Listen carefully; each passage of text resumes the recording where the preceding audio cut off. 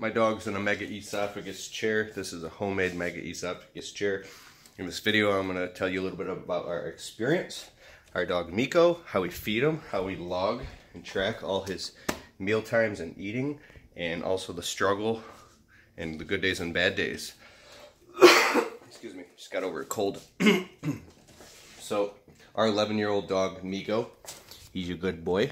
He's a Lhasa Apso. He's 11, so they lived 15, 16 years.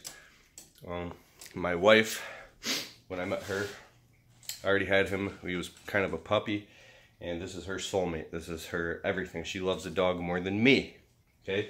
I love the dog so much. He sleeps in bed with us. He sleeps next to us, all that stuff. So he's a good dog. So she cries sometimes and she's afraid. I'm unpacking the emotional part too, just to kind of build a story, and then I'll get into the details. She's afraid the dog is going to die before it's time. She's very emotionally attached, and I'm not to the level she is, but I love the dog. I break down crying for the dog. We were lying on the floor the other day holding the dog, crying together because we don't want him to go soon. So anyways, he was aspirating out. We thought he was a puker. Our other vet told us, because he would throw up all over the floor. We wake up in the morning, there's puddles of puke all over the place and clear slime and liquid, and we're like, what's going on? And then one morning he was aspirating about 2-3 weeks ago, so he was like that, and I was like, oh my god, we gotta take him to the vet immediately. So we rushed him to the vet. They said take him to emergency, and we find out the dog has pneumonia.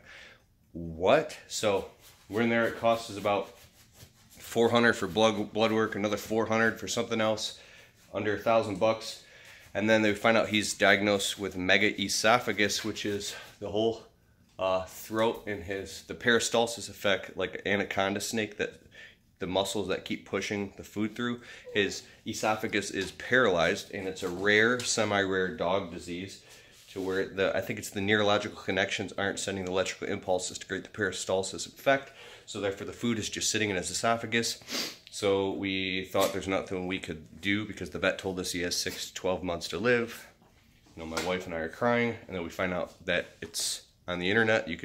A Bailey chair, which is this chair here, which is like totally homemade. I made this from stuff downstairs. They're like $200 if you buy one and measure the dog out. I took this material from like Home Depot with a bunch of zip ties and a base. You see here, he's got the tray, which I actually got to fix it so I could put the food in. I cut it out. I did this all in the basement in like 2 hours. I put foam padding in there. See, his feet. I gotta somehow fix this. See, he's in there, he's chilling. He definitely doesn't like it, but he's gotten used to it a bit more. Here we have an egg timer set for 15 minutes every single time he eats. If he drinks any water whatsoever at all, we gotta set it for 5 minutes and put him in there. We feed him in there. If he really won't eat, then we do feed him on the floor and then put him right in there, which sucks. Our little dog Gracie has to have her food behind there, where she could squeeze behind the bars. The dog is not allowed to have any access to food or water whatsoever at all, period, unless under supervision and then put in the chair, because of the peristalsis effect. The food or water could back up and go into his lungs and then cause an infection and pneumonia, and could kill him within, he could be on IVs, and 5,000 hours later the dog could be dead. The dog can't eat or drink. So my wife doesn't want to bring the dog to family events now, because she doesn't want to have to explain to everybody that, excuse me, oh, sorry. What are you still looking at? Still barks his ass off. So what we do is every time we feed him, we sit here. He now will not drink water, so we're mixing. He won't. Stop it. He won't drink water, so we're mixing. Stop it. So we're mixing. Stop it. So we're mixing goat's milk with water, and he'll drink goat's milk and creamer. I know it's bad, but he literally wouldn't drink water for 4 days, and we were gonna rush him to the vet. And now he's drinking goat's milk with water, like this. And then we got this log here. I mean, it's filled. This is our Bible. We got a real Bible, but this is the Bible. Everything that this dog does is all tracked. 3:16:18 continued. 3:30 p.m. Miko drank water. Chair 5 minutes. 5:30 p.m. Miko ate. chicken balls and real chicken breast. He wouldn't drink water. Gave him his meds because we're giving him a Prilosec, half a serving Prilosec, 1 pill cutting, broken in half with his antibiotic for his pneumonia. Shove it inside the food and give it to him. Then chair 15 minutes every time he eats. Chair 5 minutes every time he drinks. If he eats and drinks, he goes in the chair for 15 minutes. And we're logging it all. My wife asked me, I came up with this idea only because anything happens to that dog, it's my ass. So she says, when did Miko eat last? His name's Miko. I say, I don't know, look at the list. I don't remember. She goes, oh, okay, he just ate 2 hours ago, because I'll be out running errands or something. She'll see he just ate. Like right now, I fed him earlier today. It's now 3:30 p.m. He just ate a whole bowl of real chicken breast. He won't even eat his food anymore. He won't eat any, that motherfucker eat some cat food though. He'll eat cat food. So we're doing whatever we can to get him to eat. He was 22 pounds at his fattest. Now he's down to like 18.2 pounds. He did lose a little bit of weight to being old, but he has lost probably a pound or two from just not eating in this Megaesophagus. Now the good days and the bad days. It's up and down. On good days, he will be fine all day. He'll run around and play and jump and sleep.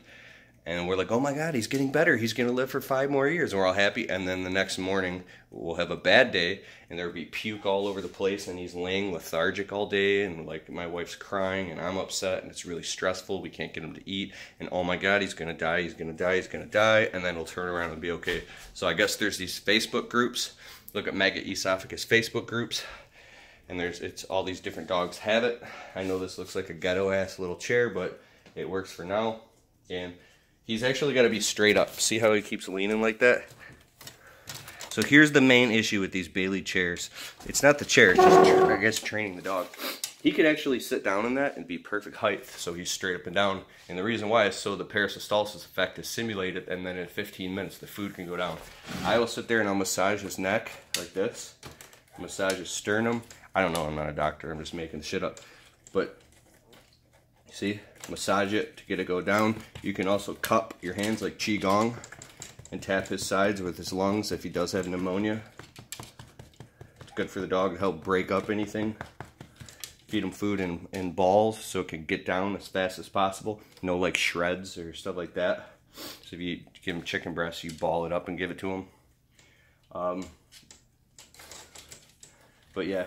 So I gotta fix this chair. He's supposed to be straight up and down. What I was saying, if he was sat, he'd be fine. Because my wife kept saying, the chair needs to be higher. So if you're gonna make the chair higher, then he couldn't sit and his legs will get tired. But if you make the chair lower so he can sit and he's perfect, then he could stand up and jump right out.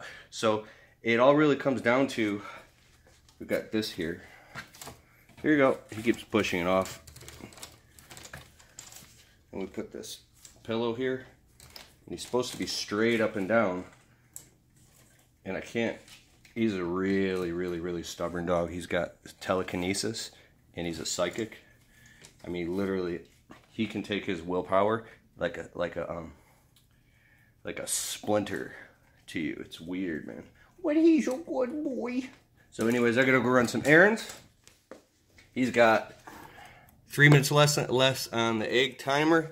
And under Pavlov's dogs, neurolinguistic programming, when the timer goes off, it'll go ding, ding, ding, ding, ding, and he knows now that's when he's allowed to get out of the chair. So it works out just fine. And I hope it gave you tons of information. Check out Megaesophagus on YouTube. I'll put a couple links below this video. Check it out on Facebook groups and stuff like that. Like I said, I'm not an expert. I'm not a veterinarian. We're just trying to do the best that we can with our dog. And I'm sure my wife could probably explain it a little bit better than me. You can make your own Megaesophagus chair. Make sure you log and track everything your dog's doing. If your dog is not eating or is throwing up, take him to the vet immediately. And it's better to drain your bank accounts than end up in regret. That's what I think. Because at this point, I don't even care. Like, the money thing is really stressful because we could easily drop $5 grand to this dog, and there's no question, you got to do it. It doesn't matter how much it costs. It doesn't matter if you can't make your condo payment or whatever. Like we have emergency savings in the bank. But I think that's just the test of life, because now I know people who have special needs children.